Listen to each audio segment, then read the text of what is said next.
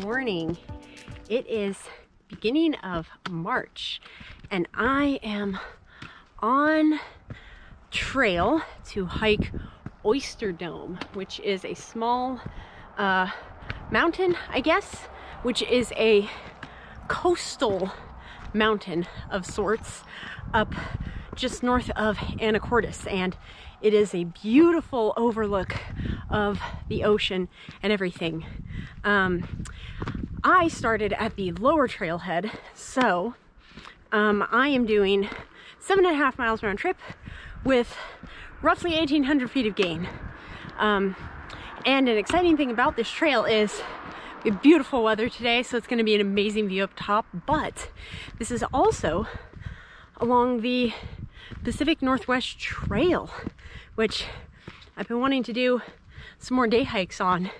That's another one of these long distance national scenic trails, and a good chunk of it is here in Washington, so should be fun.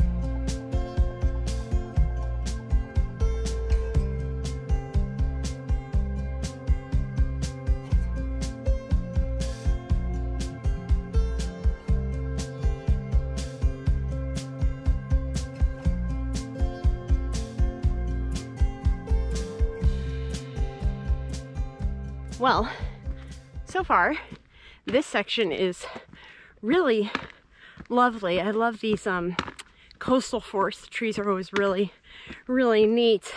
And this trail is beautifully maintained. Oh my goodness, it's wide, it's nicely graded, nothing crazy about the terrain. Like, this is so runnable. I'm probably gonna be able to run down this whole thing if I feel like it. But I wanted to add that the last time I did Oyster Dome, I've done Oyster Dome before, it was 2014. So it has almost been 10 years since, God, it has almost been 10 years since I've been to this trail, which is crazy to think about, but I'm excited because back in 2014, when I did this trail, the top was socked in. We went on a cloudy day and didn't get the view. So it is clear today, so finally gonna get that view.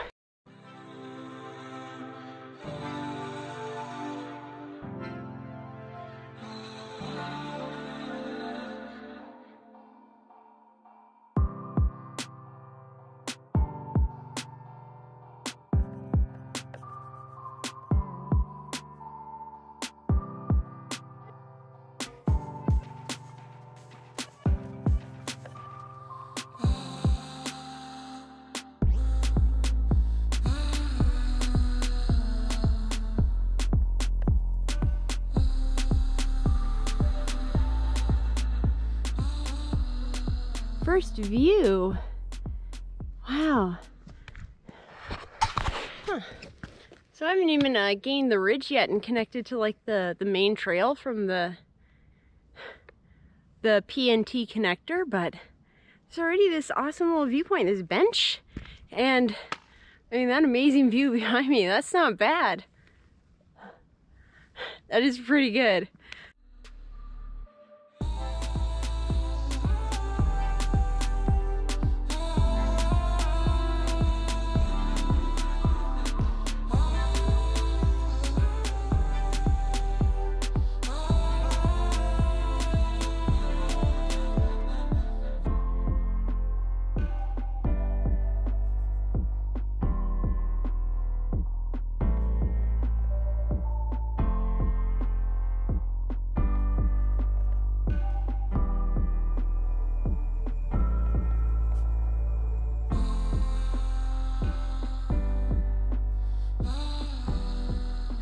I made it up to the point where it connects with the upper trailhead for Oyster Dome, and I'm sure you can see, also very excited about the fact that the sun, the sun feels so nice. It isn't freezing this morning, but it's definitely in the high 30s, low 40s, so it's chilly. And it's always nice to get sun, you know, in the winter here around here. But now I am on the long, kind of flatter section before the final climb up the dome. This is like another couple miles, but now I'm gonna get some beautiful lighting and some views along the way. If I recall correctly, there's some cool boulders and stuff, so this is a perfect day for this.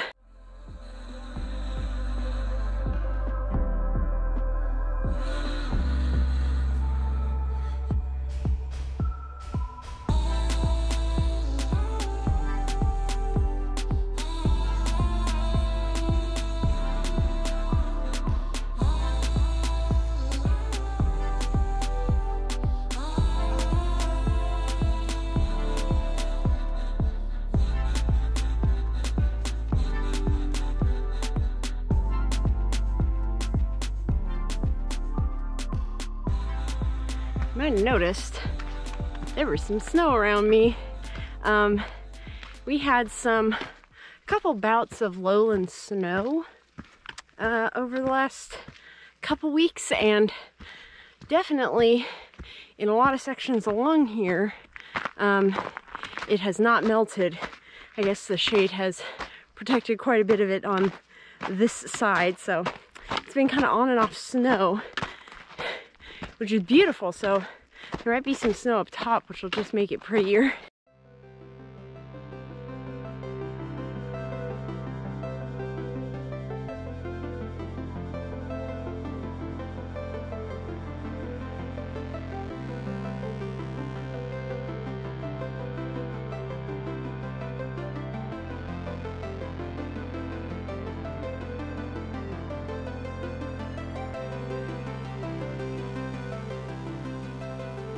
So I'm within the last half mile, and the snow became consistent and slippery and packed, so I ended up having to put my spikes on.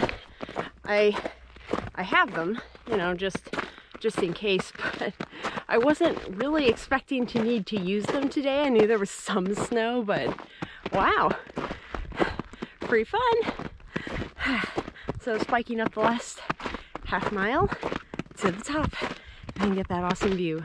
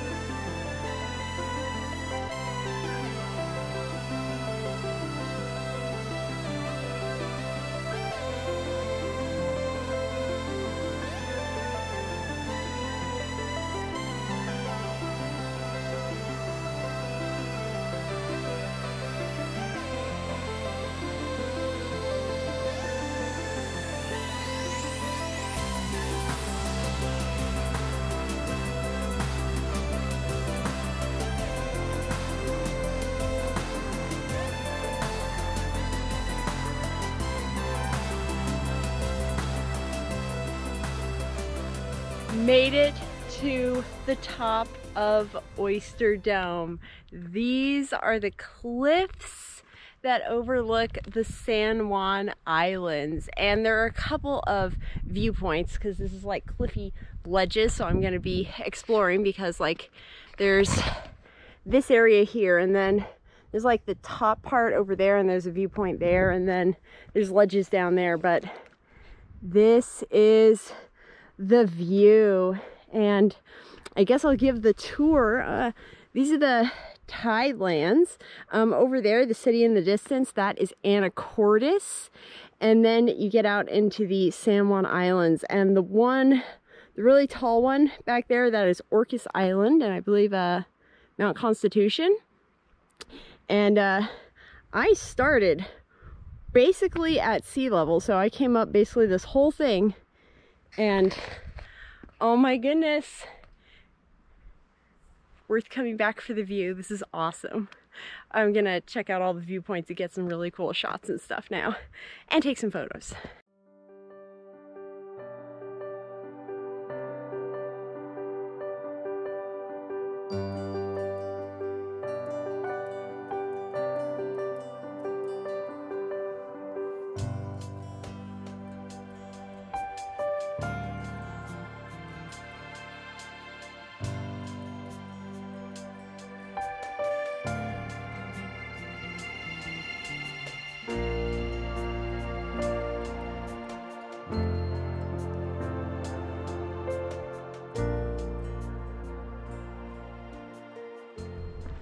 So this is part of the lower viewpoint, and the clouds are kind of clearing. You can kind of see the Olympics in the background. Oh wow.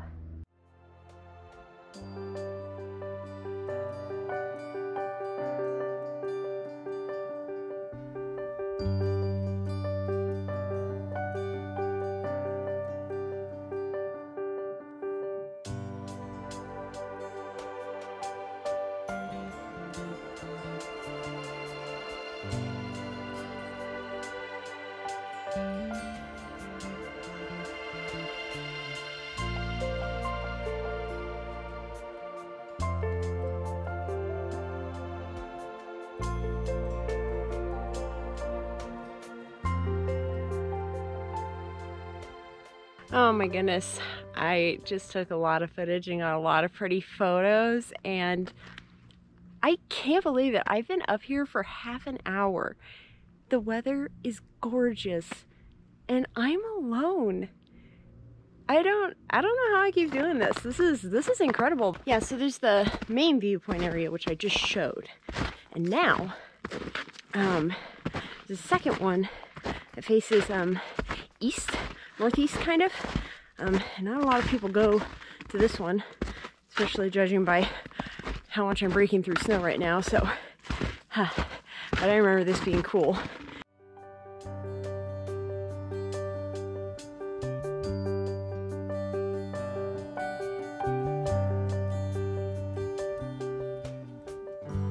Oh wow. Oh my God. I can see some massive mountains up in Canada. Holy cow. This is very peaceful. Not as open, but I can see into Canada. That's awesome. Oh my gosh. Those are some gigantic mountains. Yeah, this is like 16 miles south of Bellingham, Washington, so pretty, you know, within sight distance of the Canadian border. Amazing. Seeing that really makes me want to prioritize a trip up into Canada. Those mountains really are awesome looking. But now I'm going to start heading back down, as boy, I got to take my time, and I was able to take my time and enjoy the top.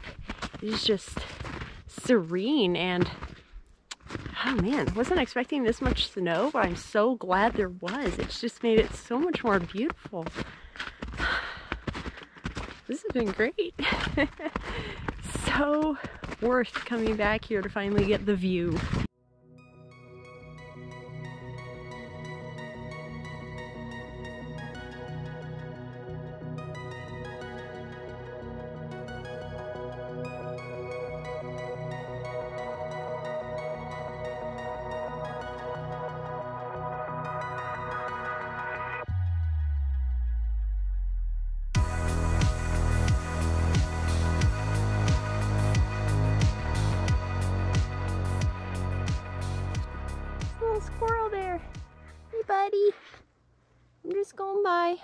trail.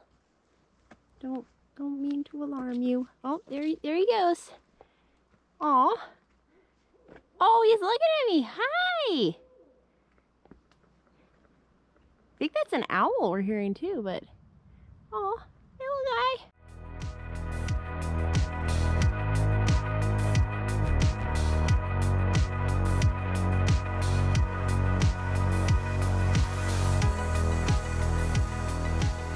Well, I made it back down to the car and that was amazing. It took me 9 years to come back here and I finally got the view, and boy, was it an awesome view.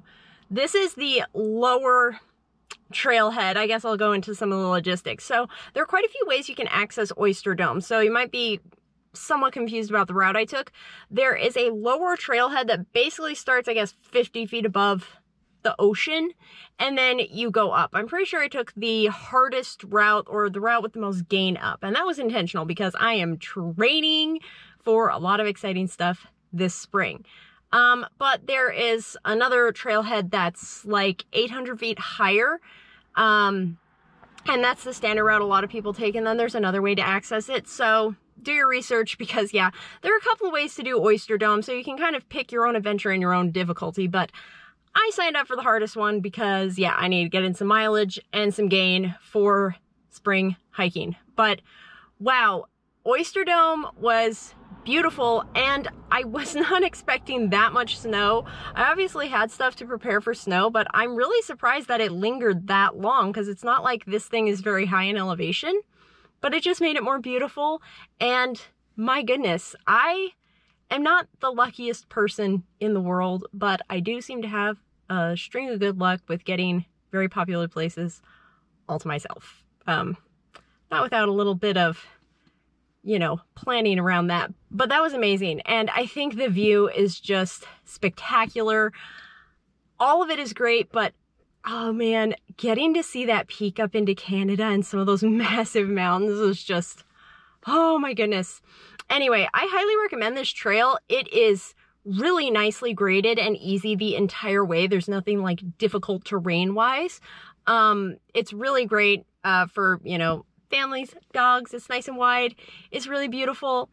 The only word of caution I would say is it gets cliffy up at the top, so, you know, watch the kids and the dogs there. But yeah, Oyster Dome is a classic around here, and I finally get to see why and appreciate that gorgeous view.